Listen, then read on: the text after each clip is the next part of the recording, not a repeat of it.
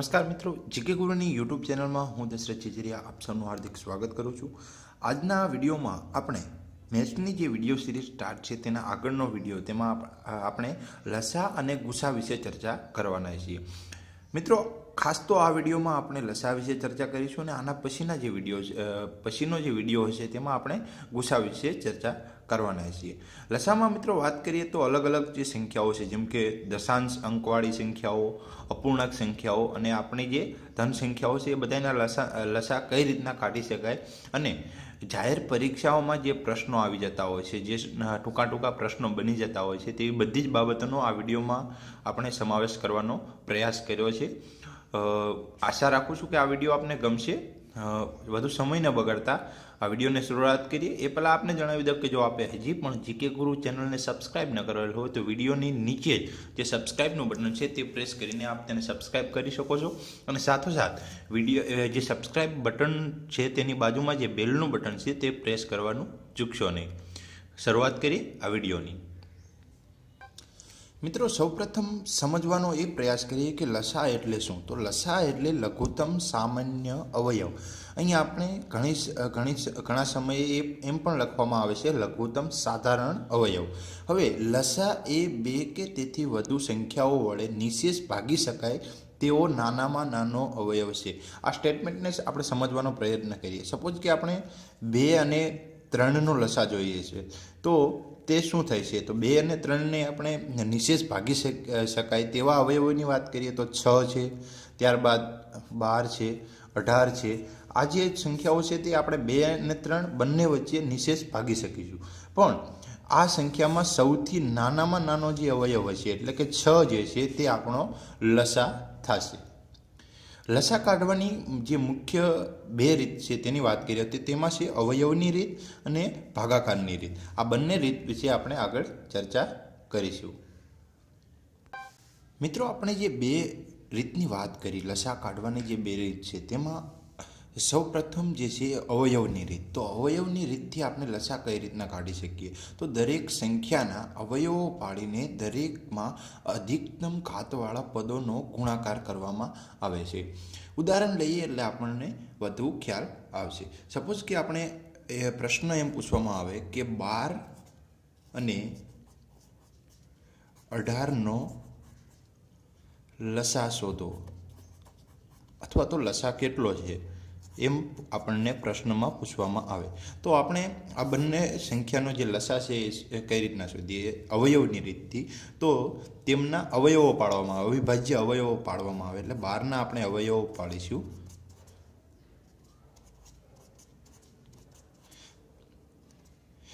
આ જે 12ના જે છે અવિભાજ્ય અવયવો પડી ગયા છે, એવી જ રીતે આપણે 18ના પણ અવયવો પાડીશું, જે થશે। હવે એ બંનેનું આપણે સિમ્પ્લિફિકેશન કરીએ એટલે કે 3 ગુણ્યા 2ની 2 ઘાત આ રીતના આપણે લખી શકીએ, અને અહીંયા આપણે 2 ગુણ્યા 3ની 2 ઘાત આ રીતના લખી શકીએ। હવે બંનેમાં અધિકતમ ઘાત જે હોય તેનો આપણે ગુણાકાર કરવાનો છે, એટલે કે અહીં જે છે 2નો વર્ગ છે, એટલે કે 2ની અધિકતમ ઘાત છે, અને અહીં 3ની અધિકતમ ઘાત છે, તો આ બંનેનો આપણે ગુણાકાર કરવાના છે। એટલે થશે 2નો વર્ગ ગુણ્યા 3નો વર્ગ, અને જે આન્સર મળશે તે છે આપણને 36 જે છે એ લસા મળશે। એટલે કે 12 અને 18નો જે લસા છે તે 36 મળશે। મિત્રો, હવે જોઈએ ભાગાકારની રીતથી આપણે લસા કઈ રીતના કાઢી શકીએ। આપણે જે પાછલા જે આમ તો કહી શકીએ અવયવની રીતમાં જે ઉદાહરણનો ઉપયોગ કર્યો હતો, તે જ ઉદાહરણનો ઉપયોગ આપણે અહીં કરવાના છીએ। સ્ટાર્ટ કરીએ ઉદાહરણ તરફથી, આપણને વધારે ખ્યાલ આવશે। એટલે આપણે ઉદાહરણ જોઈએ તો નોર્મલી ભાગાકારની રીતે જ્યારે આપણે લસા કાઢીએ ત્યારે કંઈક આ રીતના આપણે લખી શકીએ છીએ। અહીંયા આપણે જે સંખ્યાનો લસા કાઢવાનો છે તે બંને સંખ્યાને એકની સાથે લખીશું અને તેને ભાગતા જઈશું। સૌપ્રથમ તો આપણે તેને 2 વડે ભાગીએ એટલે 6 દુ 12, અને એવી જ રીતે 9 દુ 18। હવે આગળ જોઈએ, ફરીથી 2 વડે, અહીં આપણે 6ને 2 વડે ભાગી શકીએ છીએ એટલે 3 દુ 6, 9ને 2 વડે ભાગી શકતા નથી એટલે 9ને એ જ રીતના મૂકીશું। ફરી આગળ જોઈએ, હવે 2 વડે ભાગ ચાલતા નથી એટલે 3ને લઈએ, તો 3 એકા 3 1 તરી 3 અને એવી જ રીતે 3 તરી 9 ફરી એકવાર 3 થી ભાગ ચલાવશું અહીં 1 ના 1 અને અહીં 1 તરી 3 હવે જે આ અવયવો આપણને મળ્યા એટલે કે 2 ગુણ્યા 2 ગુણ્યા 3 ગુણ્યા 3 અહીં જે અવયવો મળ્યા તેનો આપણે સિમ્પલ ગુણાકાર કરીશું એટલે આપણને જે લસા છે તે મળી જશે એટલે કે 2 દુ 4 4 તરી 12 અને 12 તરી 36 જે આપણે અવયવની રીતથી પણ શોધ્યું હતું અને તેને જ આપણે ભાગાકારની રીતે પણ શોધ્યું. હવે જોઈએ મિત્રો દશાંશ સંખ્યાઓ જે હોય છે તેનો આપણે લસા કઈ રીતના શોધી શકીએ તો તેની રીતનો ઉપયોગ વાત કરીએ તો દશાંશ સંખ્યાઓનો લસા શોધવા માટે દશાંશ ચિહ્નોને ધ્યાનમાં લીધા વગર લસા કાઢવો. જ્યારે લસા કાઢીએ ત્યારે દશાંશ ચિહ્નને ધ્યાનમાં લેવાનું નથી અને ત્યારબાદ સૌથી ઓછા દશાંશ ચિહ્નવાળી જે સંખ્યા હોય તેના પ્રમાણે દશાંશ ચિહ્ન મુકાય છે. ઉદાહરણ જોઈએ એટલે આપણને વધારે ખ્યાલ આવશે. મિત્રો આપણે આ 3 સંખ્યાઓનો લસા શોધવાનો છે 2.4 0.36 અને 0.45 તો આપણે 2.4 બરાબર 24 લઈશું 0.36 બરાબર આપણે 36 લઈશું અને એવી જ રીતે 0.045 છે તેની જગ્યાએ આપણે 45 એટલે કે આપણે દશાંશ ચિહ્નને જે છે એ ધ્યાનમાં લેતા નથી એટલે આપણે સિમ્પલી હવે ભાગાકારની રીતથી આપણે તેનો લસા કાઢીએ.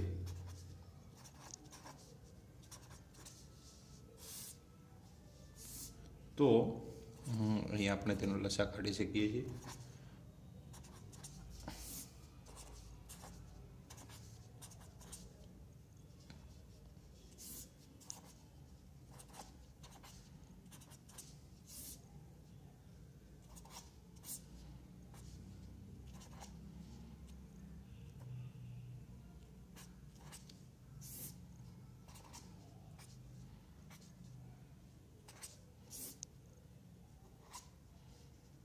અહીં આપણે 5 છે આ 1 5 5 એટલે જે અવયવો આપણને મળે જેનો ગુણાકાર કરવાનો છે તે છે 2 ગુણ્યા 2 ગુણ્યા 2 ગુણ્યા 3 ગુણ્યા 3 ગુણ્યા 5 આનો જે આપણે ગુણાકાર કરીશું તે સંખ્યા જે આપણને મળે છે તે છે 360 એટલે 360 મળ્યા બાદ આપણે જે નિયમમાં જોયું હતું કે ત્યારબાદ શું કરવાનું છે આપણે કે સૌથી ઓછા દશાંશ ચિહ્નવાળી જે સંખ્યા હોય તેના પ્રમાણે આપણે દશાંશ ચિહ્ન મૂકવાનું છે.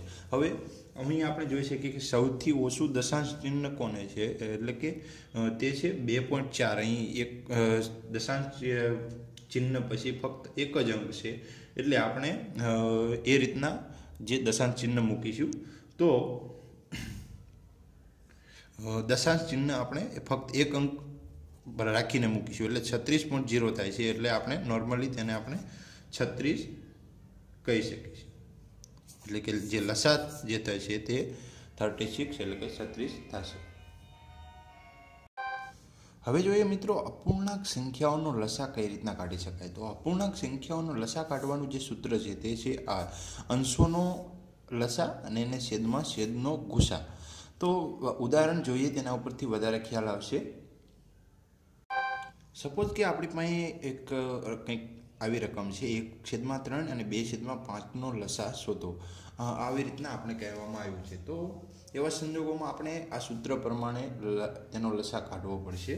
તો સૌપ્રથમ આપણે શું કરીશું તો 1 અને 2 એટલે કે અંશનો લસા લેવાનો છે એટલે આપણે 1 અને 2 નો લસા લઈશું જે થશે 1 અને 2 નો લસા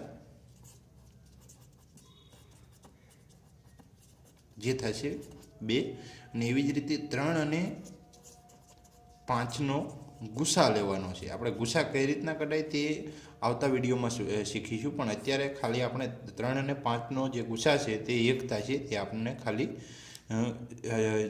જાણ ખાતર અહીં સીધું લખી દઉં છું.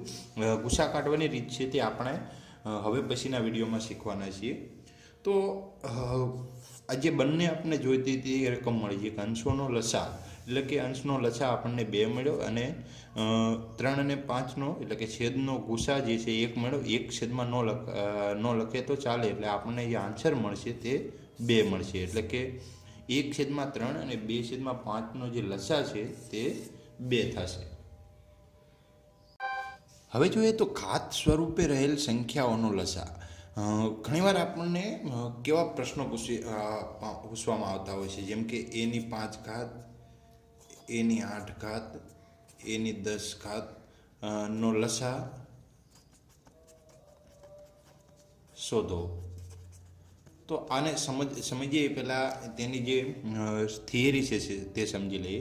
તો સમાન ઘાતવાળી એટલે કે સમાન આધારવાળી, અહીં જે આધાર જે છે એ સમાન હોવો જોઈએ. અહીં આપણે બધી જ જગ્યાએ એ લીધો છે.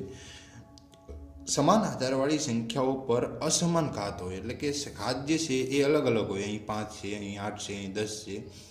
તો જે સંખ્યા પર સૌથી વધુ ઘાત હોય તે સંખ્યા આપેલ સંખ્યાનો લસા ગણાય. એટલે કે આ સંજોગોમાં આપણે કહી શકીએ કે એની જે 10 ઘાત છે તે આ સંખ્યાઓનો લસા થશે. એવી જ રીતે સપોઝ કે એની 15 ઘાત આપેલો, તો આપણે એની 15 ઘાત જે છે એ લસા થાત, અને એની 10 ઘાત ન હોત તો એની 8 ઘાત તેનો લસા થાત. લસા અંગે કેટલાક જે તારણો છે તેને આપણે સમજવાનો પ્રયત્ન કરીએ. તો લસા એ આપેલ સંખ્યાઓમાંથી સૌથી મહત્તમ સંખ્યા કે તેનાથી મોટી સંખ્યા હોય છે. સપોઝ કે આપણે 2, 4 અને 8નો લસા લઈએ તો તે આપણને 8 મળશે. એટલે કે આ જે સંખ્યાઓ છે તેમાં સૌથી મોટી જે સંખ્યા હતી તે લસા મળે.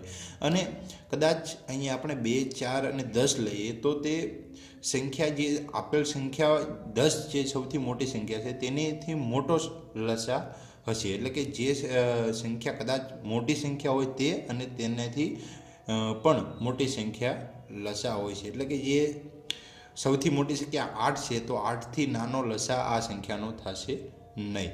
એવી જ રીતે અવિભાજ્ય સંખ્યાઓનો લસા એટલે આપેલ સંખ્યાઓનો ગુણાકાર. અહીં આપણે સમજીએ કે 3 અને 5નો લસા શોધવામાં લસા શોધો એવું આપણને પૂછવામાં આવ્યું હોય તો આપણે 3 અને 5 બંને અવિભાજ્ય સંખ્યા છે એટલે બંનેનો ગુણાકાર કરી દઈએ. 5 તરી 15 એટલે કે તેનો લસા થશે 15. હવે મિત્રો કેટલાક એવા ઉદાહરણો જોઈએ કે જે આપણે પરીક્ષાની દ્રષ્ટિએ ખાસ ઉપયોગી છે. એટલે પરીક્ષામાં તે લસાના જે ઉદાહરણો હોય છે, એટલે કે લસાને લગતા જે પ્રશ્નો હોય છે તે કઈ રીતના આવતા હોય છે. અહીં આપણે જોયું કે 200થી 500 વચ્ચેની કેટલી સંખ્યાઓને 3, 4 અને 5 વડે નિશેષ ભાગી શકાય. તો આવા સંજોગોમાં આપણે સૌપ્રથમ 3, 4 અને 5નો લસા લઈ લઈશું. એટલે 3, 4 અને 5નો જે લસા છે તે થશે 60. બરાબર. હવે 200થી 500ની વચ્ચે આપણે જે કેટલી સંખ્યાઓ ભાગી શકાય છે, નિશેષ ભાગી શકાય છે તેની વાત કરીશું. તો આપણે સિમ્પલી 60 વડે જે 200થી 500 વચ્ચેની સંખ્યાઓ નિશેષ ભાગી શકાતી હોય તે બધી જ સંખ્યાઓ 3, 4 અને 5 વડે ભાગી શકાય. તો 200થી 500ની વચ્ચે જે 60 વડે ભાગી શકાતી હોય નિશેષ એવી સંખ્યાઓની વાત કરીએ તો તેમાં 240, 300, ત્યારબાદ 360, 420, 480 આ જે સંખ્યાઓ છે તે 60 વડે નિશેષ ભાગી શકાય છે અને જે 200 અને 500ની વચ્ચે છે. તો ટોટલ સંખ્યાઓ થઈ 1, 2, 3, 4 અને 5. તો જે આન્સર જે થશે તે 5 થશે. અહીં આપણને પૂછવામાં આવ્યું છે કેટલી સંખ્યાઓને 3, 4 અને 5 વડે નિશેષ ભાગી શકાય, તો આન્સર થશે 5. બીજું એક મિત્રો ઉદાહરણ જોયું કે 1થી 1000 વચ્ચે કેટલી સંખ્યાઓને 11, 12 ને 13 વડે નિશેષ ભાગી શકાય. તો અહીં આપણને પૂછવામાં આવ્યું છે 1થી અને 1000 વચ્ચેની કેટલી સંખ્યાઓને આપણે 11, 12 અને 13 એનો લસા કાઢીશું. એટલે આપણને મળશે, ગણતરી કરીને તમે લસા કાઢશો એટલે 1716 જવાબ મળશે, 1716. તો જે ત્રણેયથી જે નિશેષ ભાગી શકાય છે એવી સંખ્યા છે 1716. તો આ ત્રણેયથી 1000 નીચે ભાગી શકાય તેવો એવી કોઈ સંખ્યા નથી. એટલે આન્સર જે આવશે તે 0 આવશે. એવી જ રીતે એક બીજું ઉદાહરણ જોઈએ કે 4 અલગ અલગ ઘડિયાળના ટકોરા 5, 6, 8 અને 9 સેકન્ડના અંતરે વાગે છે. એકી સાથે વાગવાના પ્રારંભ બાદ કેટલા સમય પછી ચારેય ટકોરા સાથે વાગશે. એટલે જ્યારે આપણે શરૂઆત કરીએ ત્યારે એક સાથે તે ટકોરા પડેલા છે. હવે ચારેય ઘડિયાળના ફરીથી ટકોરા ક્યારે એકી સાથે વાગશે તેની ગણતરી કરવા માટે સિમ્પલ છે. આપણે ચારેય સંખ્યાનો એટલે કે 5, 6, 8 અને 9 જે અંતર છે સેકન્ડનું તે બધા તેનો આપણે લસા લઈ લઈશું. એટલે 5, 6, 8 અને 9નો જે લસા લઈશું એટલે આપણને તે મળશે 360. પણ 360 જે મળશે તે સેકન્ડમાં આપણને આન્સર કહી શકીએ. આપણે તેને મિનિટમાં કન્વર્ટ કરીએ તો 360ને આપણે 60 વડે ભાગી દઈએ તો તેનો આન્સર જે છે તે મળશે 6 મિનિટ આપણે કહી શકીએ. 6 મિનિટ પછી જે ઘડિયાળના ટકોરા છે તે ફરી એકસાથે પડશે. તો આ હતો મિત્રો આપણો આજનો વિડીયો કે જેમાં આપણે લસા વિશે જે અગત્યના ફેક્ટ્સ છે તેની બધાની ચર્ચા કરી. હવે પછીના વિડીયોમાં આપણે ગુસા વિશે આ જ રીતના ચર્ચા કરવાના છીએ. જો આપને આ વિડીયો પસંદ આવ્યો હોય તો વિડીયોને લાઇક કરવાનું ચૂકશો નહીં. સાથોસાથ જો આપ પહેલી વાર આ વિડીયો જોઈ રહ્યા હોય તો વિડીયોની નીચે જે સબસ્ક્રાઇબનું બટન છે તેને પ્રેસ કરવાનું ચૂકશો નહીં અને સાથોસાથ તેની બાજુમાં આવેલું બેલનું બટન પણ પ્રેસ કરવાનું ચૂકશો નહીં. વિડીયો જોવા માટે આપ સૌનો ખૂબ ખૂબ આભાર. ધન્યવાદ.